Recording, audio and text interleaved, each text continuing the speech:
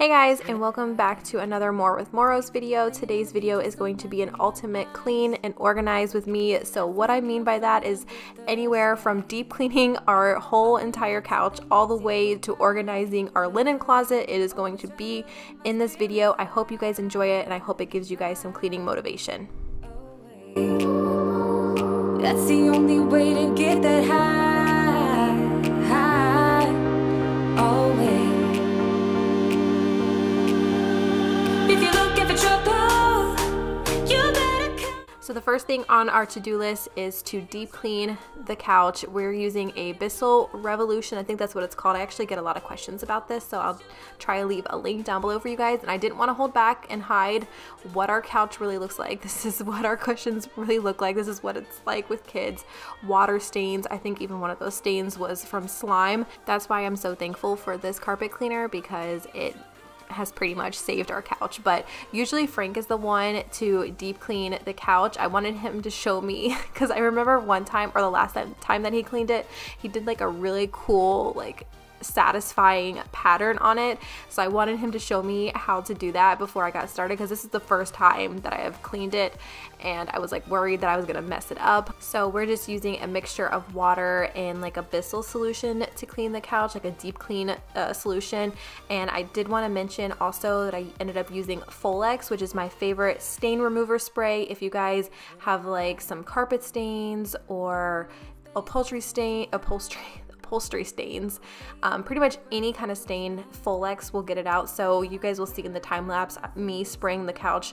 That is what I'm using. I love that stuff so much, especially with kids. I'm constantly using it. I think I even used it on the rug too to get a few stains out. So I'll also leave that down below for you guys. It's like one of those must-haves that I have to have in the house. And I also included a clip of showing you guys how the water looked after cleaning the couch. I wanted to be completely transparent with you guys with, first of all, how dirty our couch can get, even though it may not look like it, but you know, throw kids and everything else into the mix and it gets pretty dirty. And then I also wanted to show you how awesome this carpet cleaner is and how good it is at getting out stains.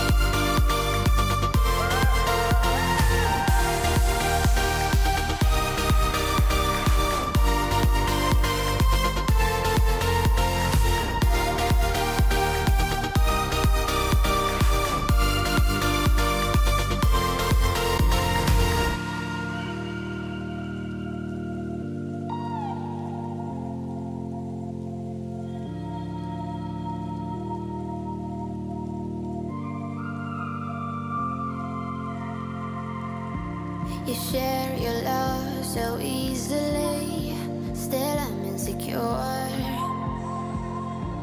I hear all the things you don't say, so I can be sure. But here we go again, do my best to pretend, yeah, here we go again, do my best to pretend, that I don't bother at all, that I'm much stronger, but no, I will do my best not to give up, I will do my best not to give up, but what will it be of us?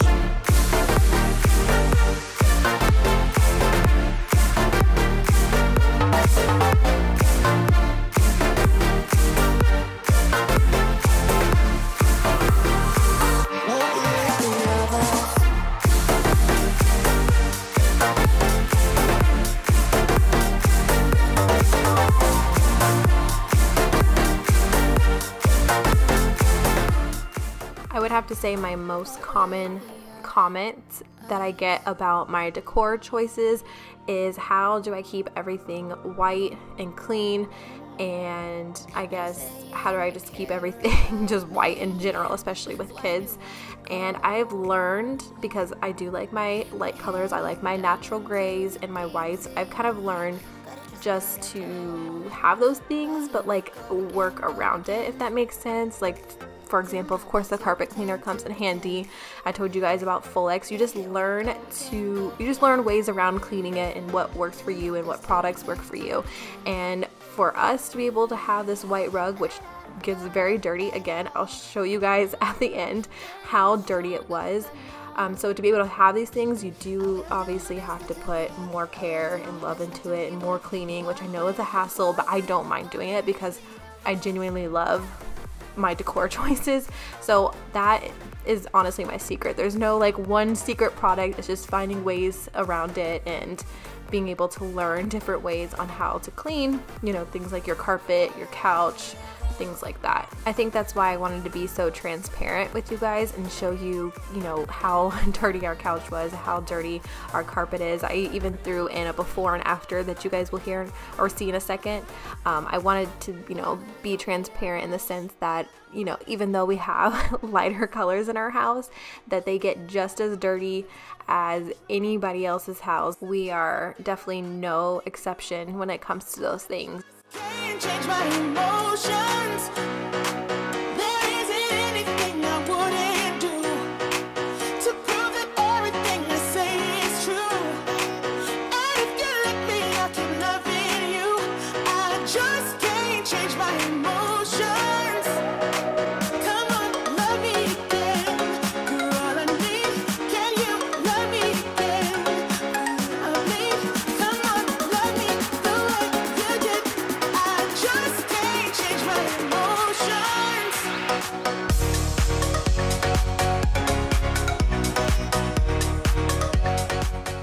So another thing on my to-do list was to go through all of the kids' shoes. You know, they have so many shoes, like multiple pair of sneakers, multiple pair of flip-flops, sandals, you name it. And I wanted to go through them and pick out like what was damaged, like what can't be worn anymore, things that have holes or that they're worn down. And then I wanted to go through the shoes that didn't fit them anymore. Most of Harlow's old shoes I'm gonna save for Scarlett, so I kind of put those aside. I made a pile of like what to keep in the basket, what to get rid of, and what to save for the future. And you guys, this is not the only shoes that they have. They also have shoes in another closet as well. I would love to be able just to narrow it down to where they have one pair of sneakers, one pair of sandals, and like one pair of flip-flops or boots, and that's it. But at the same time, I also have 3 girls, and I am a sucker for cute shoes and sneakers and flip-flops and sandals. I'm such a sucker for it all, so I end up, it's partially my fault. I'm like enabling this. I didn't even want to show you guys this because of how many shoes the kids have. But I really did want to go through them so I could also put away the ones for Scarlett to wear as well, because there were so many shoes as I was going through this that Harlow barely wore. So I definitely wanted to make sure that we can at least be able to get some more wear out of them.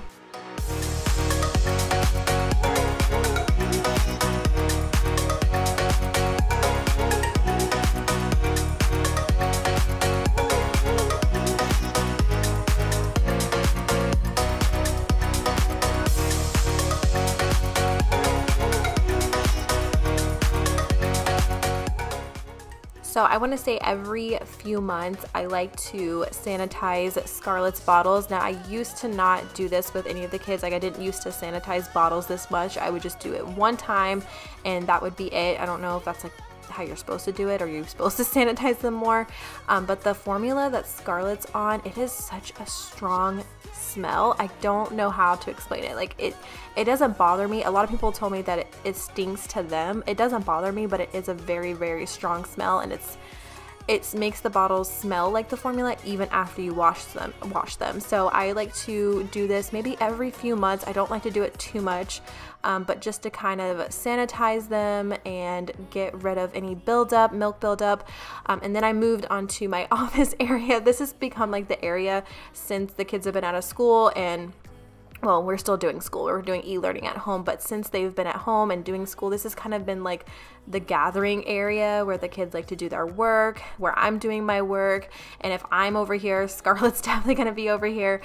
So this part of the house has officially become like the throw it all room of the house, just put everything in there. So I definitely wanted to go in there and clean it up, straighten it up, because at this point it's like a schoolroom slash office slash kind of like a play area for the kids. And I also forgot to mention that I let the bottles only boil for 5 minutes. I would say that's a good time. Usually you don't want to have them boil longer than that.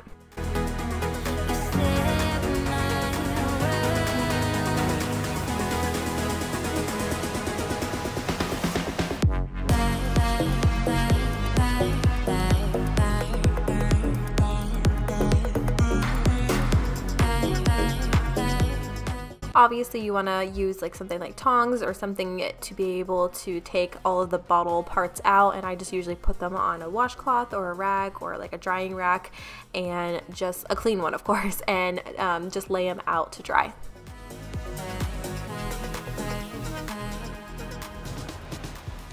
And I just have to mention my vacuum, because I have to give credit to this thing that vacuums and mops the same time. I love my Robo-Rock. I use it every single day. This video is not sponsored by them. I have worked with them and I genuinely love their vacuums. Another thing that I wanted to be completely transparent with you guys about is how much stuff is accumulated on our stairs throughout the day. Honestly, sometimes some of those things stay on the stairs for at least like 2-3 days, maybe even a week. I know that's really bad to say, but let me know if you guys have stairs and you also end up doing the same thing. So now I am moving on to tidying up our master. I had some laundry to do. You guys can see all the junk back there on the dresser, and I had stuff all in my closet. To be completely honest though, this is what our room looks like on a good day. Usually there's clothes all over the floor, there's random stuff all over the floor. So this is actually, we're actually doing good. This actually looks good for once.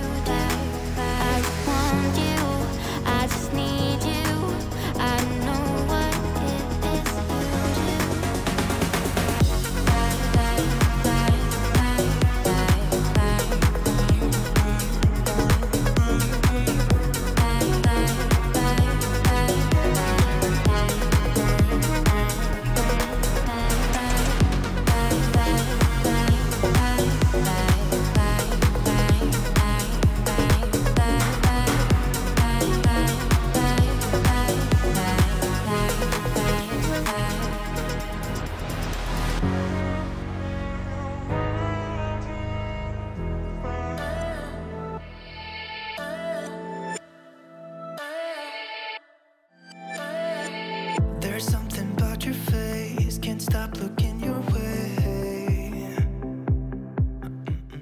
So one thing that we desperately needed to do in our house was to clean our stairs. You guys can see the white part of the stairs. That part, I wish I would have showed you guys it before.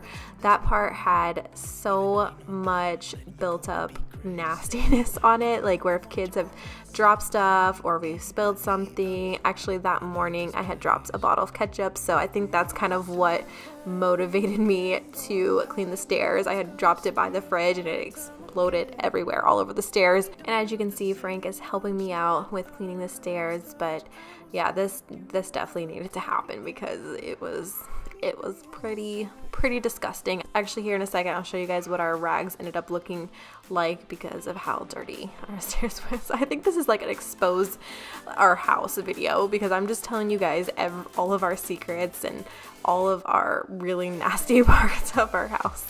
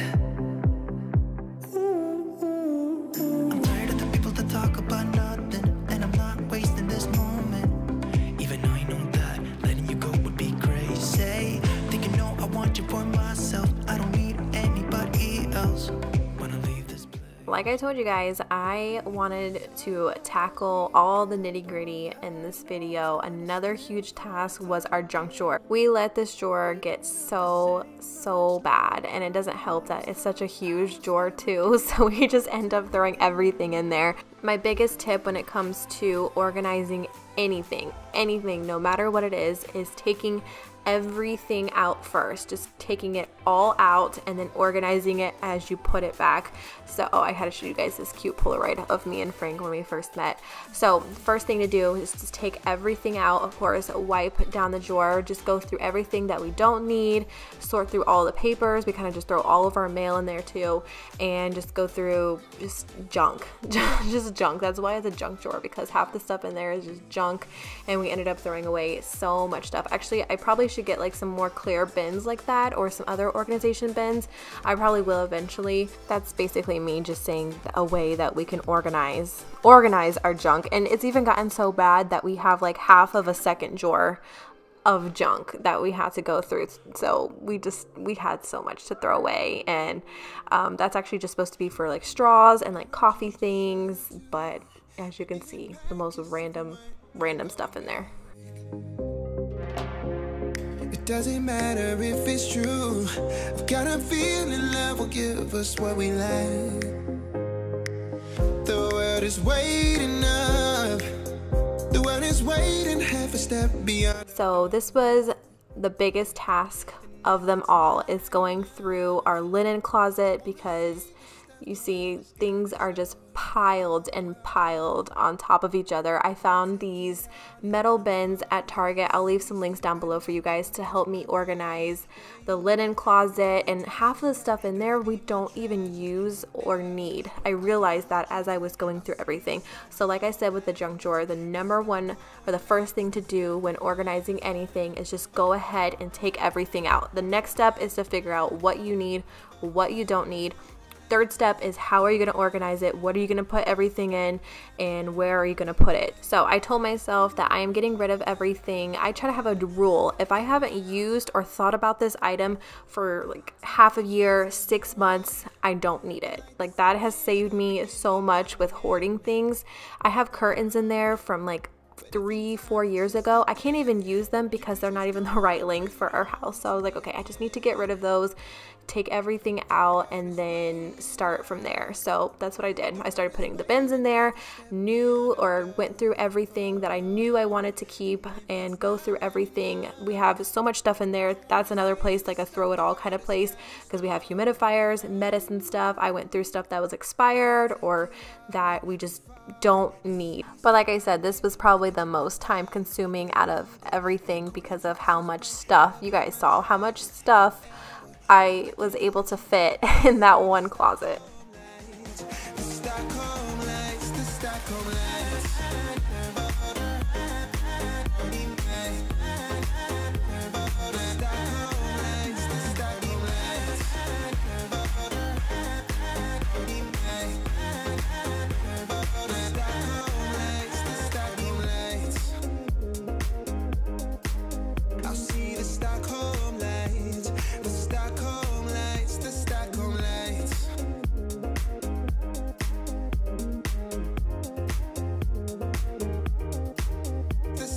Staying in bed thinking back on us and everything that went wrong. Never said goodbye, think I broke your trust. Should've known this all along. Don't wanna be the one that you're trying to avoid. I'm feeling so confused, why did I act so annoyed? 'Cause I don't wanna be strangers, baby.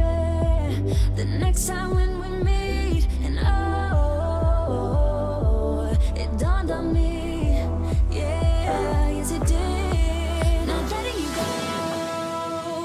What we had was gold, and you gotta know I was standing on the border. The walls around me kept me safe. I couldn't see that I was shutting you out. I was stuck up and proud, but I'm waking up now. I didn't know that I need you. I'm waking up now. You gotta know that I need you.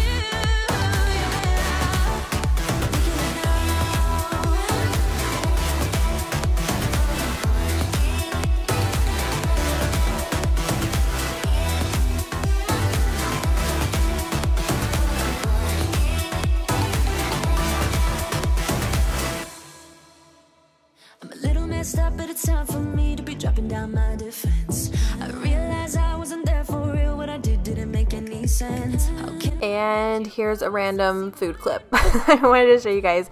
I just made this today. It was chicken tacos with taco seasoning, ranch, and a jar of salsa. That was it. So easy and so delicious. And of course, there wouldn't be a cleaning video without some kind of kitchen time lapse. So I wanted to show you guys the before of our kitchen, and that is going to be it for today's ultimate clean and organize with me. I definitely wanted to accomplish more organizing, and I want to know, my fellow cleaners out there, how do you do it? Like, how do you do it in one day? I know I'm always getting the questions, but I'm not able to do everything in one day. As you guys saw, I had to break this day up into 3 days of cleaning. Like, I can't do it. Like, I can't do it all in one day. But there's definitely more cleaning and organization videos to come because I definitely wanted to tackle some more things in the house. I just didn't get a chance to do it. So again, I hope you guys enjoyed this video. If you did, please give it a thumbs up. I hope it gave you guys some motivation, and we will see you guys in our next video. Bye guys.